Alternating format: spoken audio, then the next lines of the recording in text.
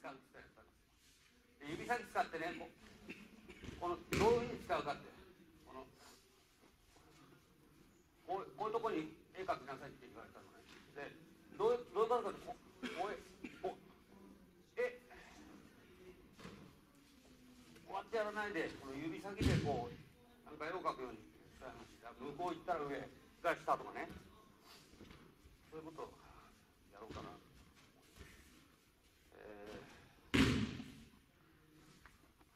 最初から絵なんか描けないから、最初はバーン指先にこうね、そしたら展開してこう、僕が彼の中心からいなくなって、僕のがいなくなって、どうぞあっち行ってくださいって感じで、向こうと彼は向こう行った。で、指先は向こう向いてる。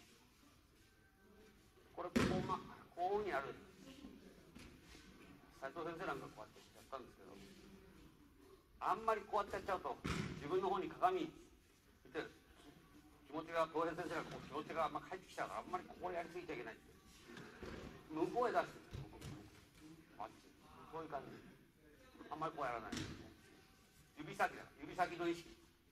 どっちの方？上？そしたら上行っちゃったのね。でボンっていったら首に来てるの。首に入ってる。でそれがこう向こう。でちょっと指先の意識と自分の意識の方向をちょっとつなげて。いろんなやり方があって、指先使うとか、担当使うとか、剣使うとか、いろんな方法あるんですよ。で剣だと剣先の剣線が自分の意識。とか剣の先自分の意識。で指先でもそれできますから。で指先でこうやってやって、こうで上下ってね、そういう感じで。じゃあちょっとやりましょう。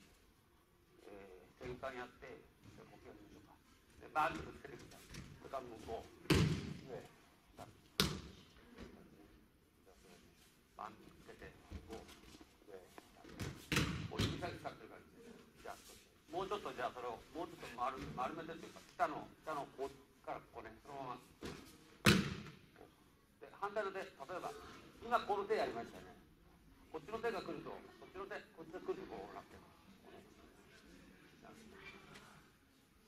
どっちの手でも同じ。こっちの手来ればこういうふうにこの場でこの指がこういうふうに、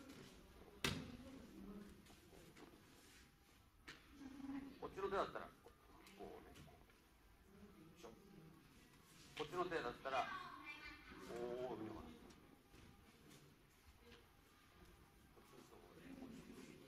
こっちだったらこう回ってくるところ、こっちの手だったらこう回ってくるところ、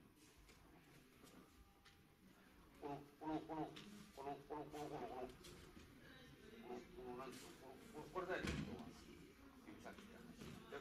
タイが入ってくるとこうなってくるし、手だけでいけばこう、手だけでいけばこうとか、指先のこの感じで、これ合わせてこうタイが入ってくれば手を投げとかいろいろできる。基本的にはこの指先の方に自分の意識があってるから、手が別に取っとくことないんだけど、自分の意識がこう来てこれにこう合わせてるっていう、意識を誘導してる。そういう感じで、ちょっといろいろねやってみましょう。ここで右手だったらこう持ってくるとか、こっちの手だったらこうやって同じようにやってもこうやるとか、ね、こうやね、こうですよね。小投げ系か一挙系か。こっちでも同じ。これだったら三挙系。これだったら四方投げ系。手の違い方によって違うだけ。また三挙系。こう回ってから。こう回ると。なんか小手返しとか。こう入ってくると四方投げてとか。じゃあちょっとその辺右と左とね、いろいろ試してみてやってみましょう。自分でこう方向、このなんていうの、あっち向いてホイと同じだから、手首じゃないんだよ、これ、ね、指先だね、指先をこうどっちかそういうつもりで少し指先10にそれから自分の線こう外外しちゃうとねダメなの。なるべくここでやるの。なるべくへその前、へその前これこうやってちょっとダメなのよ。これダメなのよ。この辺でコネコネするの。この辺で伝導細工するの。自分の意識の中でこっちでやらないように。こう意識が遠いからこれ。自分の意識が近いのはこの辺だから。この辺。だからここでこうやってこう。これこう。これをこうやってやる。これダメ。なるべく自分の前で。これも同じですよね。こういうふうにこういうふうに来た時に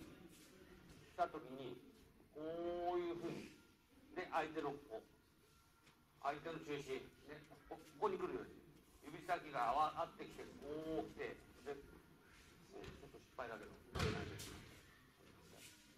来てここねそういう感じこう来てここねこういうふうにここにで持ってこう見えないねこうしてここがこうに入ってるこうでちょっとやってみましょう。こうやってここねこうやってこれ遠く行っちゃうとすごく難しくちゃうから自分の中に足を動かして相手が動いてきたからこうって自分がちょっと動くそういう感じのがいい。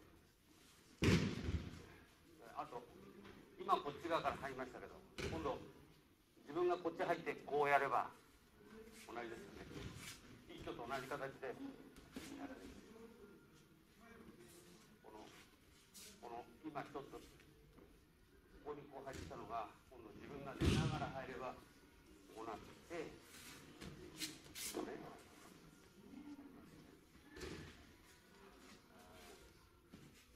次は外やりますけど次は外やりますけど最初は内だけやりましょう。最初はこっちの手でこっちの手で内だけこうやるかこう入るか外側こういう動きなんだけど難しいから今度こうやりましょうか。3度になります。こういう外からこういうこう入ってるこう来て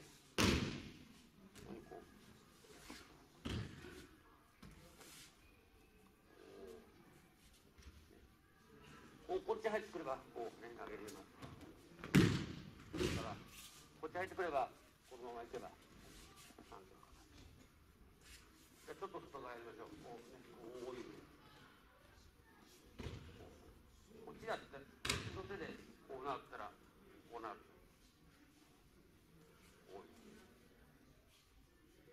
これはもうまさに塩なんです。これじ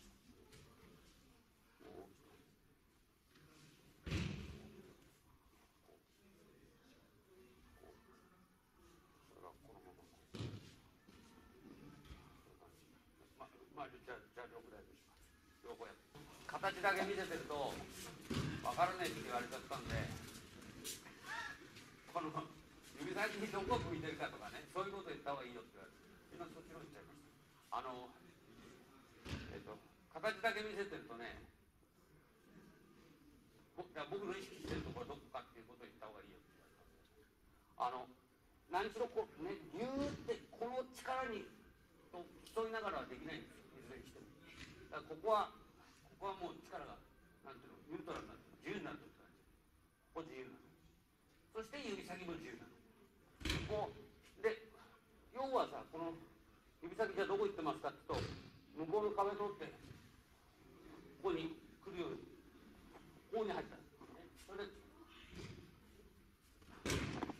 向こうからここに落ちたとかそういうことを考える。指先がリードしてるから別に自分でそんなに壁だ天井だ落ちだってやってない。ないんですよ。要は自分がこの指先のなんていうのかな、そういう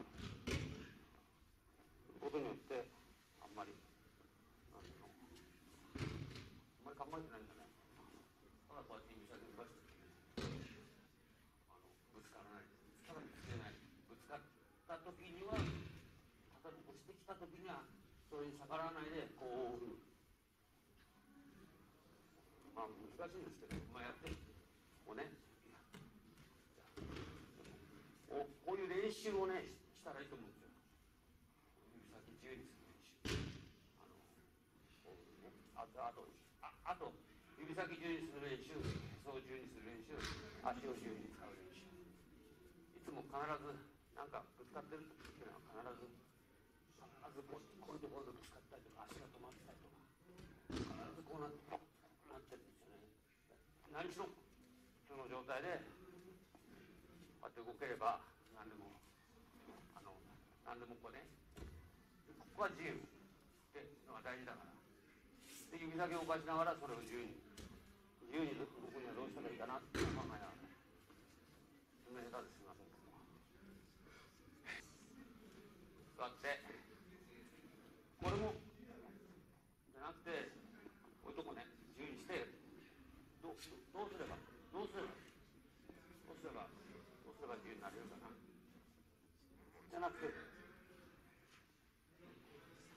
こう全然気にしてない、気にしてなくてこうほらなんていうのかな、さっき指回してたのと同じでこうね回していってもいい。同じで指先外から中から自由ですよね。そういうふうにやった方がいい。そういうことを練習っていうのはいろいろ試しながらやったらいいと思います。終わってやりましょう。どうぞ。